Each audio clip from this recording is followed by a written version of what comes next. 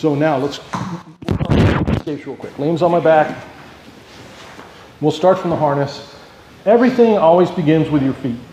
So no matter what we're doing in jiu-jitsu, really if you're ever wondering like what should I be doing first, it's always going to be your connection to the ground. Because without the connection to the ground, I can't build leverage. So I always start with my feet, okay? And there's two things to break this movement up in the beginning into two parts. There's what you're doing with your head and what you're doing with your feet, okay? We'll start with our feet.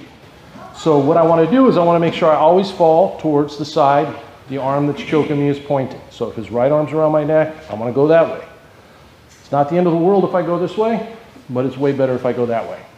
Okay, so I want to ensure I do that. I need to bring my heels to my butt so I have leverage, and then push my right foot back a little bit. It makes it harder for him. It's like a kickstand if he tries to push me this way. And now using my feet, I push and I go here. Now once I've gotten myself to the side, what's super important is that Liam does not pull me back that way. So, stop for a second.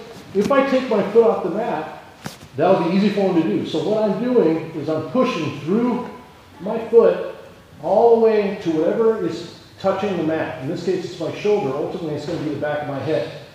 So as long as you're doing that and you're driving, he should be able to pull there. It's very hard for him to pull you the other side. Now my left foot does a reverse shrimp, and that's what lets me turn my hips. I'm not touching his hands, I'm not grabbing his hands, I'm not doing any of that bullshit. You don't need that right now. You just want to be able to escape just with your body, okay?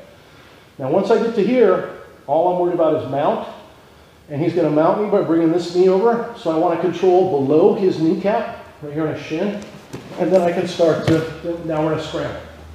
And I'm going to try and stay on his back and chest back and turn towards him, or we're get away from him. We'll go slow again. I want to try and get this part perfect, right? So which way do I need to go? This way. So I begin, bring my feet to my butt, push, drive, drive, drive, stop, say, hey, can you pull me? Let him grab your geese. You can pull you? No, no. Okay, good. And then take your time.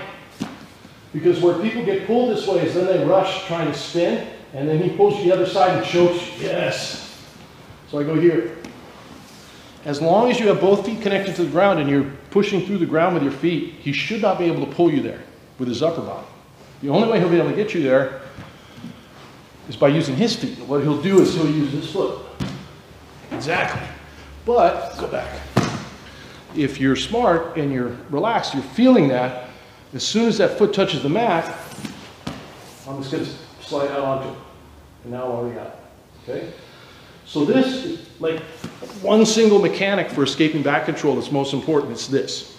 The head part we'll put in a second is going to help you survive and make sure you don't get choked.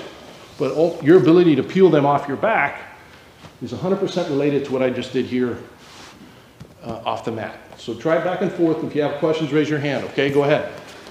Your feet are what turn your hips, not your hands. I don't want you guys to even touch the harness right now. Try not to grab. As soon as people grab, then they start to get myopic. Just relax, right? So now I'm going to do the exact same thing with my legs. I'm going this way. I'm just going to add my head position.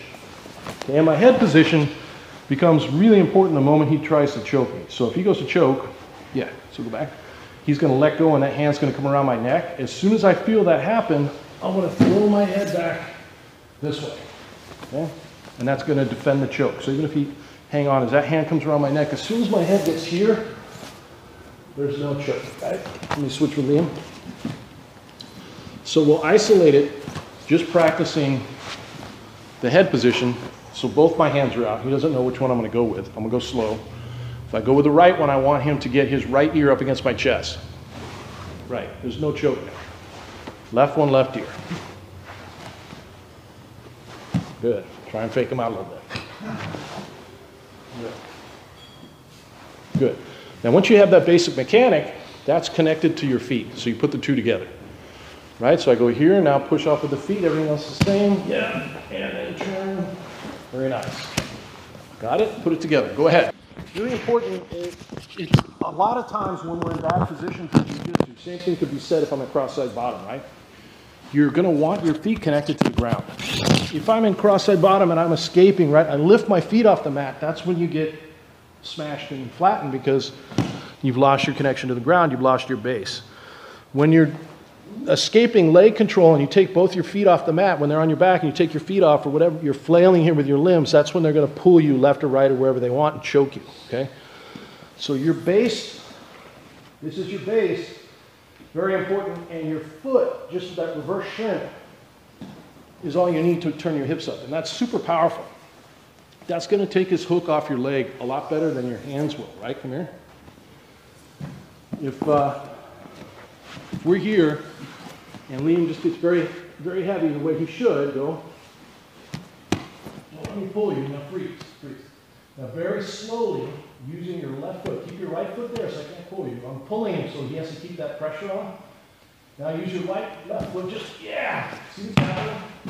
He doesn't need to move his leg or anything else. It's just his hip is going to completely flatten out my leg. You got so much power there as long as you stay connected to the mat. Okay? Thanks for watching. Make sure you subscribe, hit the bell for frequent updates because we're updating this every week. And make sure you comment and like and share our videos. We appreciate it, and we definitely try and respond to all the comments. And if you like what we're doing and you like the material, check out SBG University, SBGU, and you're going to see a ton more in much greater depth than what you see here on YouTube. Thank you very much.